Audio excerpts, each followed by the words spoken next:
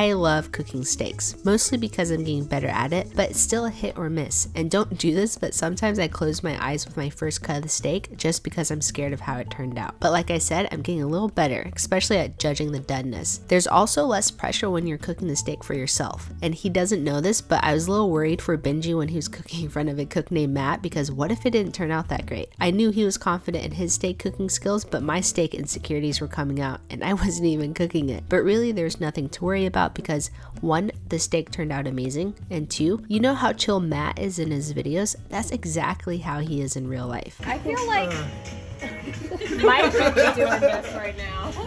The steak turned out great, and Benji suggested that we add his guacamole to it, which I've never had this combo before. Creamy avocado on steak, and it was really good. Do you think you could cook while a chef is watching you?